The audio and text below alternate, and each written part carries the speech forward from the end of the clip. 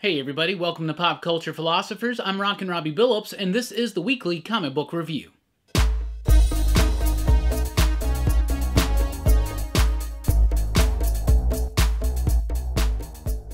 That's right, everybody. Thanks for checking out the video. I am Rockin' Robbie Billups. This is the weekly comic book review. It's the show where I read a lot of comic books, and I'll let you know what I thought about them, and we always start with the pick of the week.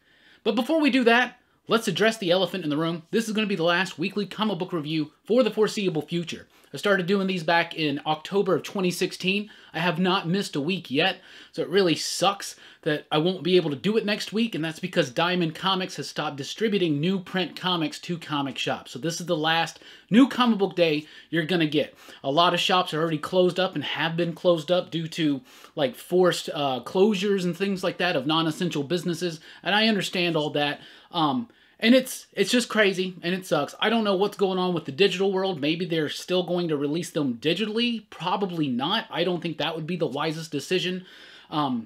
So, I don't know. There's just going to be no new comic books for a while. So, I still feel like the streak is not quite ending, because as soon as there are new comic books, I'm going to come back with a weekly comic book review. And just because there's no weekly comic book review for the foreseeable future doesn't mean we're stopping here at Pop Culture Philosophers like we have been for the last week. We're going to continue doing live streams and continue creating content for your viewing pleasure. So let's get right into the video.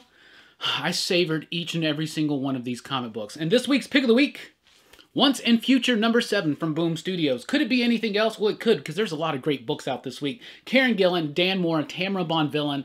Once and Future is amazing. This is the second story arc. The first trade paperback is actually out today as well. So if you missed out on Once and Future, grab up the trade, hop on issue #7. This book is fire. This really launches into the second arc with intense momentum, a fast pace, faster than the first issue of the first arc because there was a lot of setup to do. It's just going right into it. Dan Mora, Tamara Bonvillain, what a knockout team on the art. The crisp, clear, dynamic line work of Mora paired with the amazing contrast and brilliant color palette in Tamara Bonvillain's hand. She is a master at the craft of comic book coloring. Once and Future is just one of the best out there. The way that Gillan can take Arthurian legend and kind of twist it around and make something truly adventurous and also truly terrifying all at the same time. I love this book so much. The artwork, the colors, oh my goodness, it's amazing. The first trade paperback's out today, and so is the first issue of the second story arc. I cannot wait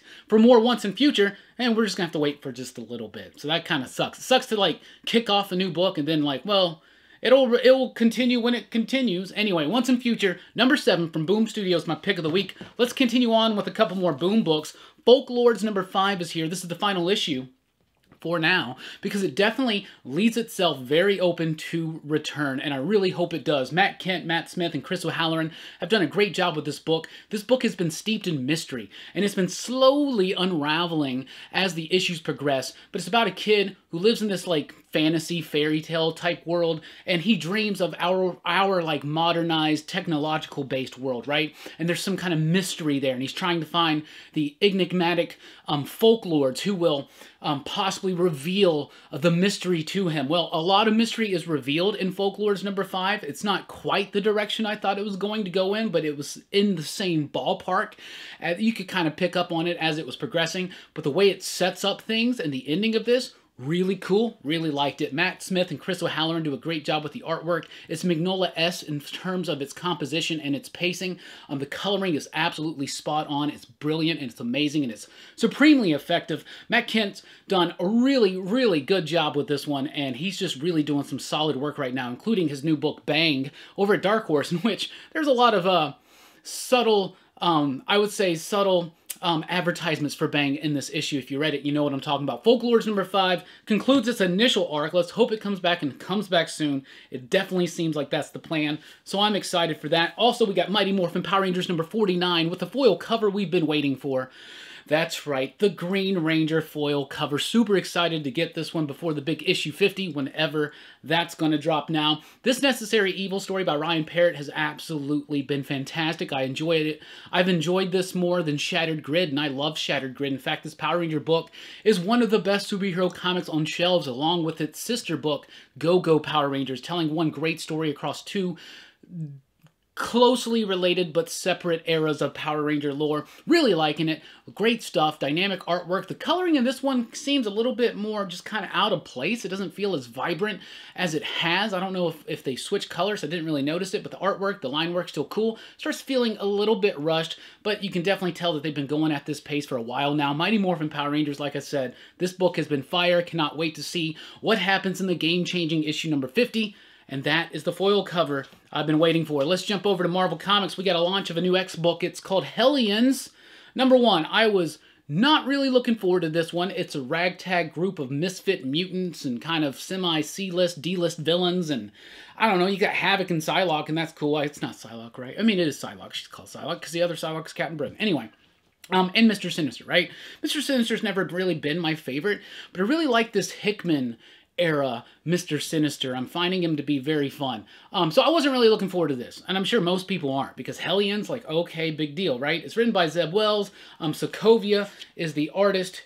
What is the first name of that artist? What I will say is this. I loved this book. I thought it was amazing. Steven Sokovia. I thought the art was great. I thought it was really cool and sleek. The coloring was awesome. And I really liked these characters in this situation. It's the problem children for Krakoa. The mutants that won't quite fit in, like Orphan Maker and Nanny and Empath and whoever that dude is from the Marauders back in the day. And, of course, Wild Child. And then you got Havoc and you got Psylocke in there as well. So basically, for some reason, some mad reason, the Quiet Council on Krakoa goes, you know what, we don't know what to do with these people, so what better idea than to just give them to Mr. Sinister and let Mr. Sinister form a team with them? What?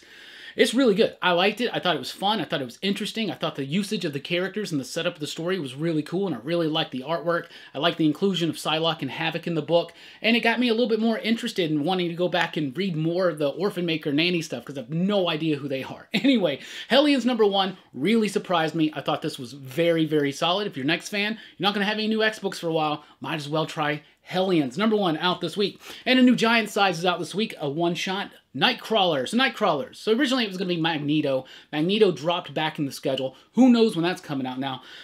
But the Nightcrawler jumped ahead of it. It's got artwork by Alan Davis. It's written by Jonathan Hickman. It doesn't feel quite as essential as the Jean Grey Emma Frost one did, but it does set up some things that could blossom further. And definitely, you know, Hickman, everything that he's writing right now in the X-Men has a purpose, right? But this is a cool, fun book. It's Nightcrawler and a few other mutants like Magic and Cypher and a few others. They go to the X-Mansion. We haven't seen the X-Mansion since Krakoa, and it's kind of overgrown, and it's got an infestation and possibly a haunting going on there. So it's Nightcrawler and them trying to figure that out, and it's got something that's neat because it kind of ties into some old school X-Men stuff, and that's something that Hickman's been doing very well with this book, is doing something completely new and bold and different, but still pulling from X-Men stories, great X-Men stories before, from great runs like Chris Claremont and Grant Morrison. Giant Size X-Men Nightcrawler, really liked this one, thought it was good. The Alan Davis artwork really kind of takes you back. It's a little bit more rough and raw feeling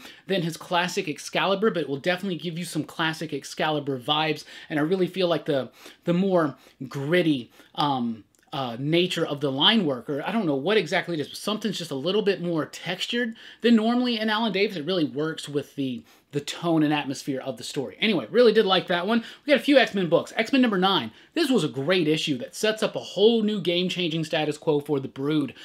So this had been the rare 2-issue story in Jonathan Hickman's run. Each issue, for the most part, has been a one-and-done story. This one continues over from issue number 8, and it's really great. The Brood are out. There's this thing called the King Egg. What is that? It gets explained in here. It's a great idea. I really like all that stuff in here. The character moments, the big action-packed moments, some great Kree moments in here with the Accuser. I love the way Jonathan Hickman writes this stuff. X-Men number 9 was a solid fire issue and one of the better issues of this series, which has had nothing but issues that I keep saying this is the best issue yet, which is awesome because that means it's just getting better and better and better and ramping up. But like I said, some major developments as far as the Brood go in here, and also some major revelations on the Brood, their past, their history, and what exactly is this King Egg. Very excited about this one. It was really dope. X-Men number 9. Also from the World of X, we got Wolverine number 2. Wolverine number 2, Benjamin Percy, Adam Kubert. I'm really liking this one. Issue 2 was pretty solid. I loved issue number 1, and I really liked the way that launched off this new run. Now, story-wise, it's kind of a similar Wolverine story that's been told a few times. So I'm willing to let it go and see what new spin Benjamin Percy will take on this story. I don't want to spoil what's going on in it, but if you're reading it, you know you've read Wolverine stories like this before. But the artwork by Adam Kubert is so good. The compositions, the layouts, everything about that. The texture, the etherealness of certain moments. I really did like it. There's this drug that's being made from Krakoan flowers, and of course, it's out there on the black market, and people are ODing on it and stuff like that. So Wolverine's teaming up with this like detective or something to try to stop it, and he's also involved in some other crazy type stuff. The art's the big selling point for me on this one. It does get into the character of Logan, but it does it in a kind of almost cliche way, but I'm very excited to see what Percy's going to do, because that backup story, or the second story I should say, in issue number 1, really means that this is going to go a little bit further than just that surface level exploration of Wolverine. Anyway, Wolverine number 2 is out this week. Solid art in that one. X-Men Fantastic Four number 3.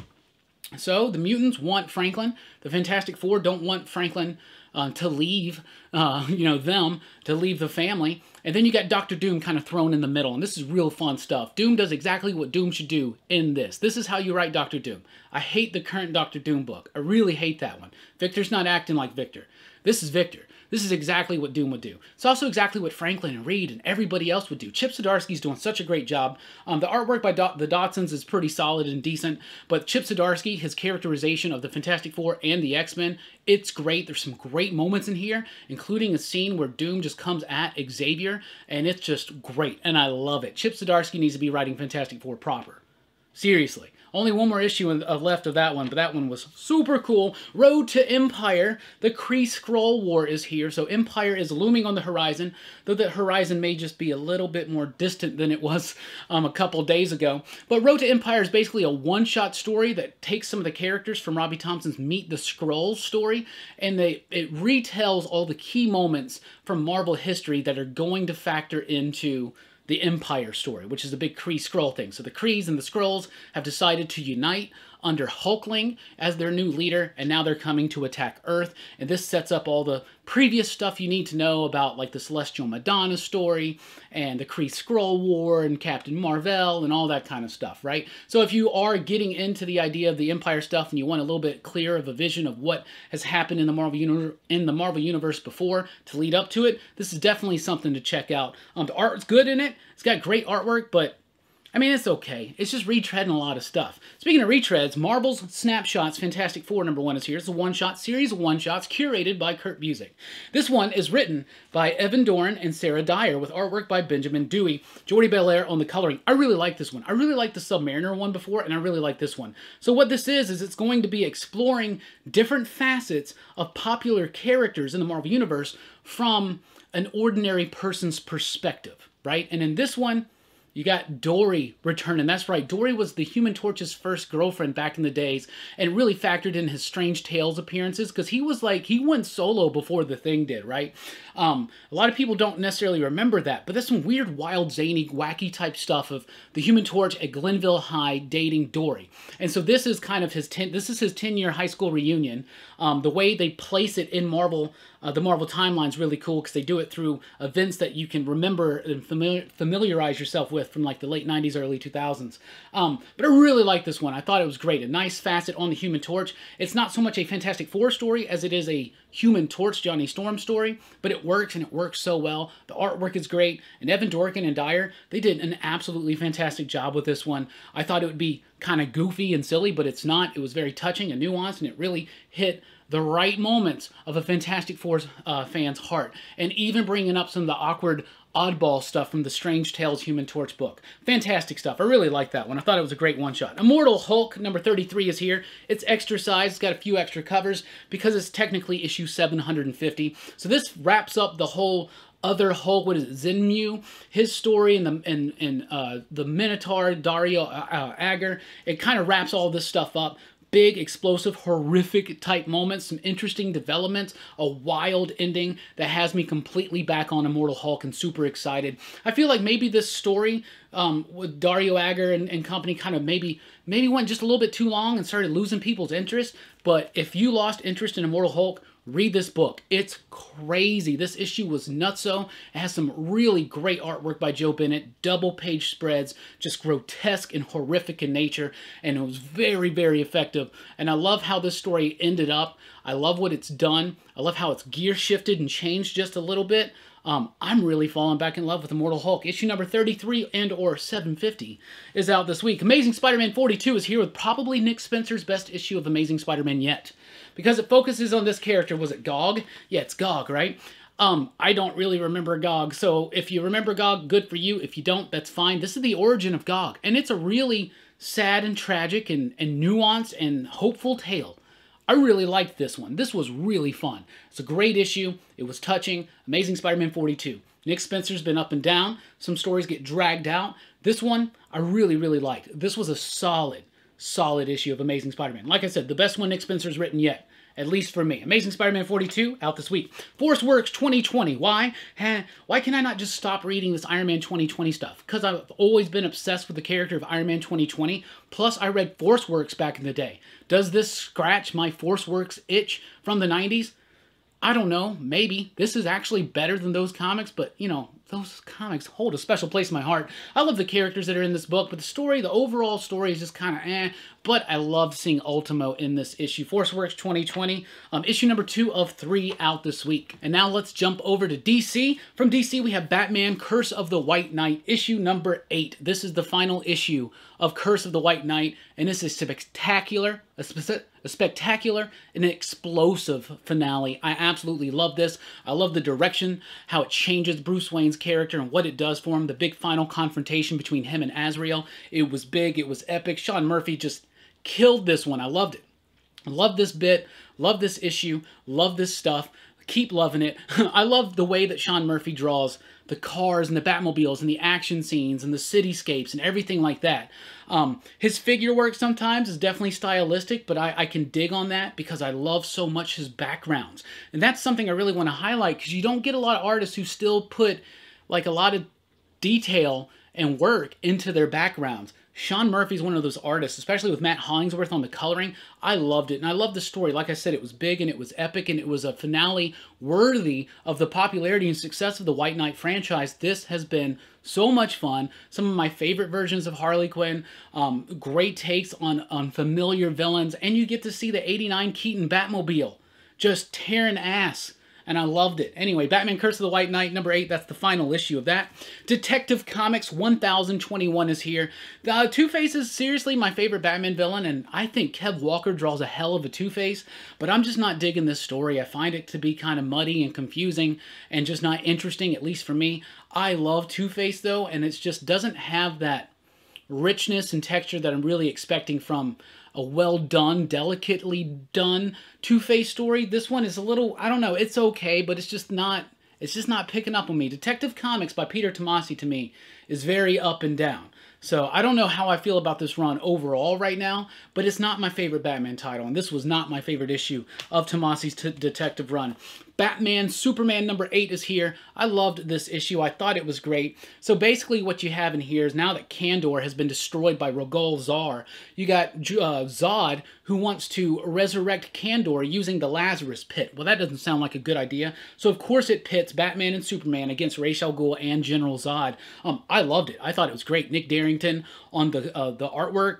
Fire. I love it. Please have more DC work for Darrington, please. I absolutely love his artwork, a very clean style that feels explosive and kinetic and charged when it needs to, and it also can be very subtle at times as well. Really like this story. I thought this was a great wrap-up of it, and it sets up some interesting things to come. It has some touching moments. It has some explosive moments. I really like this story. I thought it was great, and I really appreciate a couple moments in here. In particular, Ra's al Ghul wears his mask that's his action figure from the animated series had, and there's a moment where they kind of reverse the kneel before Zod line, and I really like that. In fact, I almost snapped a picture and shared it in the PCP Army, but I didn't want to spoil it for people.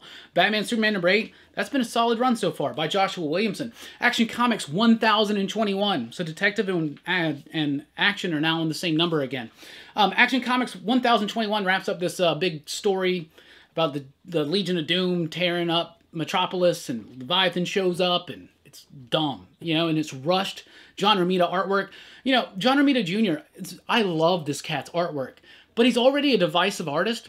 But when it's a rush job like this, or at least it feels like it is, it's just not clear. This has been the worst story that Bendis has written for Superman so far, has been this whole like Legion of Doom tie-in thing. Because first of all, it feels out of place.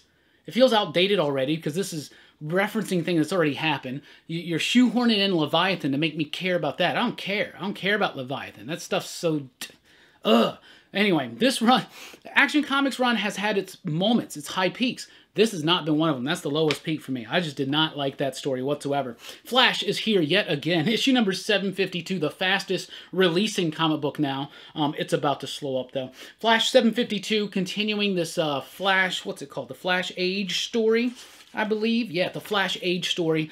Basically, in this one, you got Barry finds out that there's like a Flash heaven. You know, there's a Flash museum, why not a Flash heaven? But a little bit more about Paradox and what's going on. Joshua Williamson has been doing such a great job with the Flash ever since Rebirth started, back when I first started doing my comic book reviews in 2016. It's a very consistent, solid run, and this is yet another great issue. Really great artwork by Howard Porter. I just don't like how big he's drawn the little things on Barry's ears. Like, I don't know. They're a little big and obnoxious. But there's also a really cool moment in here where they kind of give a nod to the Justice League movie Flash costume. And as much as I hate the Justice League movie, I really like that Flash costume. Anyway, Flash 752 is here, and it's awesome yet again. Justice League Dark 21 is here, and since Justice League Dark's been a good book the entire time, and everything that James Tynion was setting up, Ram V is now the writer, and he is continuing that tread. But he's making it better. In just 2 issues, I'm really liking it. Some really great moments here that harken back to some old school Hellblazer, some old school Swamp Thing type stuff. I really like the feel. Some great badass moments here, especially with Zatanna.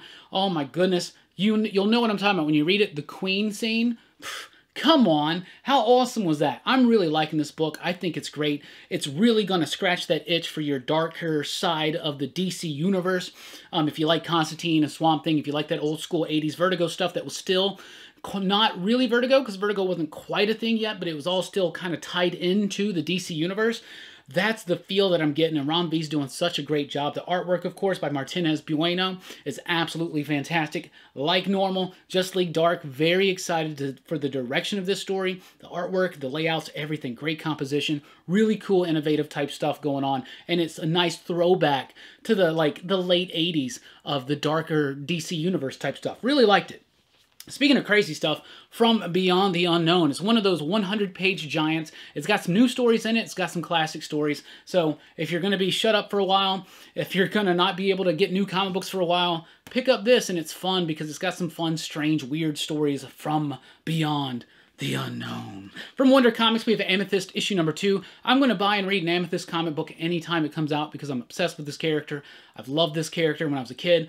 I found a few of these books, and I just have been fascinated with that character ever since. But this run's okay. It runs okay. It's not gonna. I don't think it's gonna turn you into an Amethyst fan. In fact, I don't think there's a run of Amethyst that will turn you into a fan of her. Except for maybe the Sword and Sorcery one. The New 52 run's really good.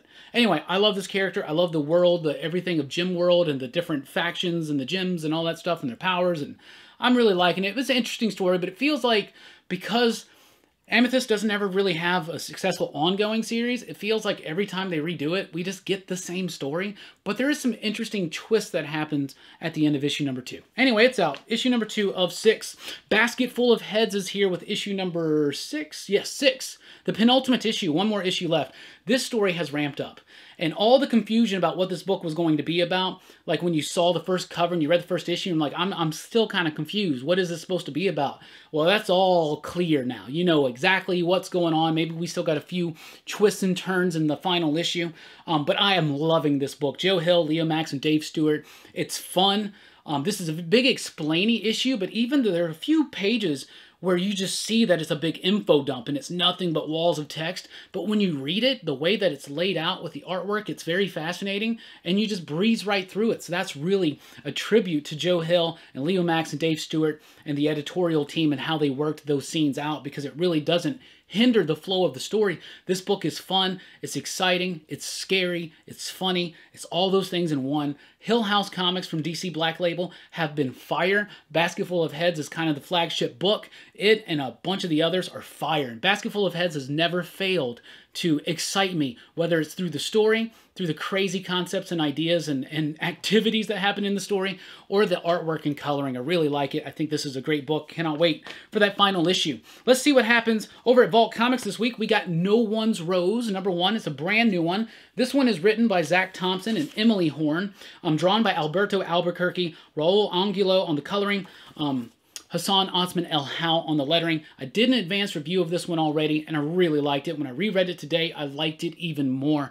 I thought it's great. So it's basically, in the future, it's a post-apocalyptic thing, and instead of cyberpunk, they're calling it solar punk. So what happens is society collapses, you know, forests and trees all die out and all this kind of crazy cataclysm.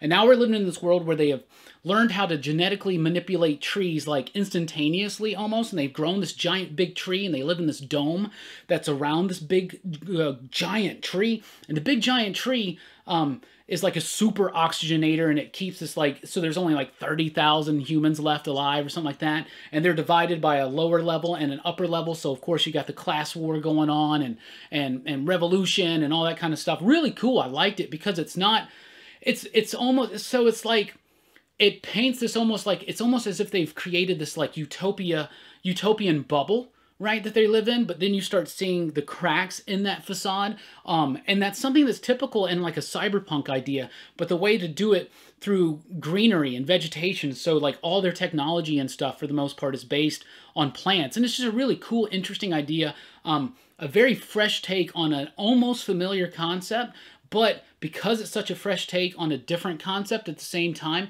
it's definitely got its own voice and distinct genre. It's solar punk, and I really like it. No One's Rose #1. Check out my advanced review for a little bit more information about that. And, of course, we got a cool variant there and another variant there. So 3 covers for that one. Also from Vault this week, we have Heathen, #10. I am so glad that I'm caught up completely on Heathen so I can read it as it continues on now, because each issue is just a treat.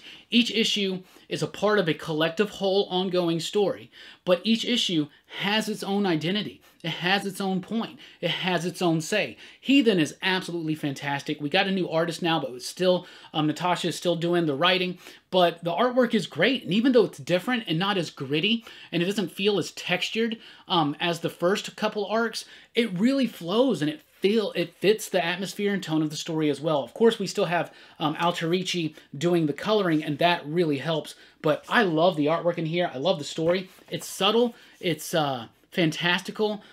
It's grounded. I really like this. Heathen is absolutely fantastic. It took me so long to finally just commit to getting caught up on this book, but now that it's back and I'm caught up, I couldn't be happier. Heathen #10 out this week from Vault Comics. From IDW, we have Transformers versus the Terminator #1. Look at that cover. The cover sold me. I love the cover. I'd buy this just for the cover, but I wouldn't buy it for the interior. I did not like this book. This book was dumb. I did not like it. It's a neat concept, I guess. So like somewhere in the future, once the machines have wiped out humanity, the Decepticons come and they start wiping out Skynet, right? So then they send the Terminator back in time to stop that, to stop the Cybertronian threat from even happening, right? It's kind of the same idea of Terminator, right? Except for the machines go back to stop these other machines from being able to stop them, right? And of course it's the Transformers. I don't know. It's okay. I didn't like the art. I didn't like the story. It was kind of sloppy. But that cover is pretty dope. Anyway, Transformers versus the Terminator. I think that will please a lot of hardcore fans of those properties. Also from IDW, we have the Kill Lock #4. I read issue #1. I thought it was pretty solid, but never read issues 2 or 3 until recently, because when I was doing the Best Comics of the Month live stream, both, Bueller, Bob, and Dylan, all 3 were like, you got to read Kill Lock. So I picked them up again, and I read them, and I'm really liking it, and I'm glad I am. Issue #4 was awesome. This story is great. For a story about 4 robots who are trapped in this kill lock, so they each are kind of sentenced to death or exile, but they have this thing called a kill lock. So if one of them dies, all the other ones die, right? So if one dies, all 4 die. But they're 4 different robots from 4 different classes and different worlds and perspectives and views, and they're very much like people. And what's crazy is that even though this is a book about 4 robots, it's filled with humanity. It's really touching. It's really sad. It's really hopeful. And it's just such a well-done book that's filled with rich meaning and depth and nuance. I really do like it. Livio Romandelli, the writer and the artist. The artwork is awesome. It's beautiful. I'm so glad I gave this one another shot. Killock. Wow. If you missed out on this one because I just wasn't covering it, I would highly consider to check out this book if you can find it, because, you know, I'm sorry. This book is awesome. That book is fantastic. Exo Manowar #1. We got a new Exo Manowar from Valiant Comics. This is a pretty cool, fun first start, you know, into a new Exo Manowar book. And so Exo Manowar, he's like an old school, he's like a, I don't remember what tribe, he's a Visigoth or something like that, I think. But he's like a middle-aged guy. Maybe he is aged middle. Anyway, he's from the past, and he's got this crazy, awesome extraterrestrial suit of armor. And he can talk to it and stuff. I haven't been reading Exo Manowar in a while, but even not really knowing anything about the character, and I know a lot because I did read the Vendetti stuff and I read some of the old school stuff back in the day. But even if you didn't know anything, this is a fun place to jump on. If you've always wanted to check out Exo Manowar or Valiant, you know, this is something they're definitely going to get behind because this is one of their flagship characters. Dennis Hallam is the writer of this one. The artwork's pretty solid. It's nothing that's going to super change your life, but it's a really solid debut of a comic book series, superhero-wise. I never thought it was really, really solid. Exo Manowar #1 from Valiant Comics is out this week. And from Image Comics, we got Crowded #12, another fantastic issue. This is actually the final issue of the second arc. I love it. I'm falling more and more in love with this story, with this world, with these ideas and concepts, with these characters, their relationship, the way the chemistry that they have. It's really fun. It's very Sam and Diane at times, but I absolutely love it. This book is great. Charlie and Vita, those are the characters instead of Sam and Diane. I'm going to start saying that Cheers just pulled a Vita and a Charlie. Anyway, Crowded is a great book that's dense and it's filled with a lot of stuff in it, but it flows right through. The artwork, the lettering, everything is so top-notch in this book, including the design work and the writing, the characters' voices. I love it. And at the end of this, which is the end of the second arc, we are completely ready for a new direction, a new veer off into arc #3. Can't wait for it. It comes out later on this year. Crowded #12, fantastic issue. On the Stump #2, the second issue. The first issue was decent enough. Basically, it's like in Washington, Congress, when they want to get a bill passed, they wrestle. So they're wrestlers. So like Congress, they're wrestlers. The senators and the representatives, they're wrestlers, and they go out there on the stump and they literally battle it out. The first issue was intriguing enough, but the second one just didn't do much for me. I do like the artwork and I like the brutal nature of the story, but it just started kind of getting a little bit clunky, and maybe I just wasn't remembering a lot from the first one, but I felt a little bit lost. So maybe during this hiatus, maybe I'll reread issues #1 and 2 and then get ready for issue #3. Savage Bastards #2 is from Mad Cave Studios. This second issue was way better than the first one. I thought the first one was okay. It's about this dude, I think he's immortal or something like that, and he just has a bunch of children. Some of them are bastards, some of them are just regular people that don't even know who they are, and they hunt them down and try to kill them or something like that. But this story in issue #2 was really good. The dialogue was great. The coloring was really cool. There's a peyote tripping moment in here that was really neat. It's kind of psychedelic at times, but I thought issue #2 was way better than issue #1. And issue #1 was intriguing enough. I mean, I picked up issue #2, but I really got hooked into the story on this one. I'm starting to come around onto the characters and find them very interesting and compelling. And like I said, the dialogue is what really flows through this book, and it's really solid and just such a treat. It's a Western from Mad Cave, and I really like how Mad Cave is now branching out and doing a whole bunch of different types of stories apart from just their initial wave of more fantasy type fare. So Savage Bastards #2 has my seal of approval. Well, that's what I read this week. There are some trade paperbacks that I had that I was going to show you.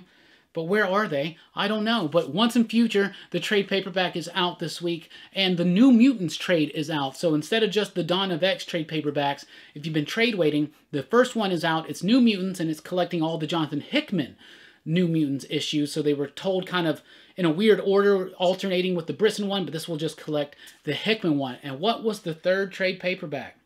I don't even remember. Is it right there? Hold on. Oh, yeah. It's Kanto. There's the Once and Future right there. There's the trade. And Kanto. Kanto will be coming back soon, hopefully when comic books resume. But Kanto, if you missed out, this is one of my best, I thought this was one of the best comic books of last year. It's number 10 on my top 10. This book is fire, and it's nice that it's all in one handy collected edition. So there you go. Once and Future and Kanto out in trade. So might as well pick up some trades if you can't pick up single issues next week, right? Anyway, thank you so much for your support and continuing to watch these videos and sharing and liking and all that stuff.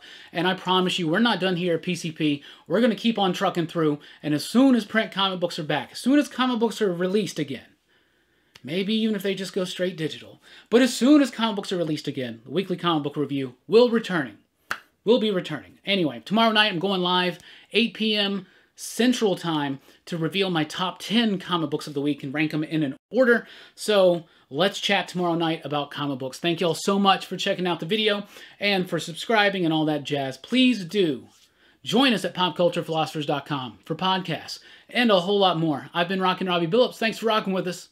Keep on reading.